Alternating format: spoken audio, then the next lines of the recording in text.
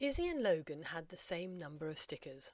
After Izzy gave him 72 stickers, Logan had 3 times as many stickers as Izzy.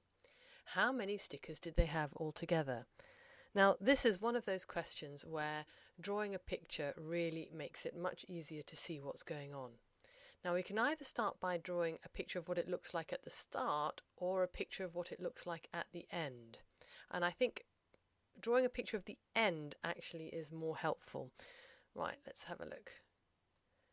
This is Izzy, and let's draw a picture of what it looks like. We're told that at the end, Logan has 3 times as many stickers as Izzy. Okay, so let's draw a block here to show how many stickers Izzy has at the end. And we're going to draw something that's 3 times as large for Logan. Okay, can you see? Logan has 3 times as many stickers as Izzy now. Alright, now we know that Izzy gave Logan 72 stickers. Alright, and at the beginning they had an equal amount.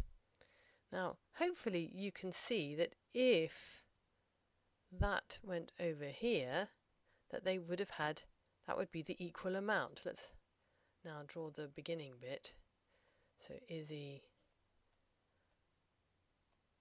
Logan, okay. And so at the beginning,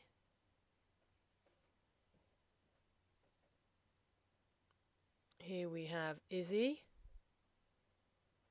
and Logan with equal amounts. Okay. Alright, so Izzy gave Logan this portion here, which we were told was equal to 72. Okay, that means that all of these portions must be equal to 72. Okay, 72, 72, 72.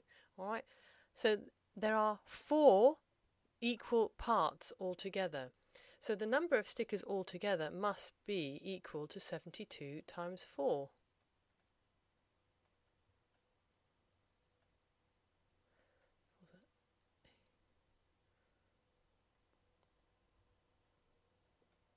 Okay, which gives us 288.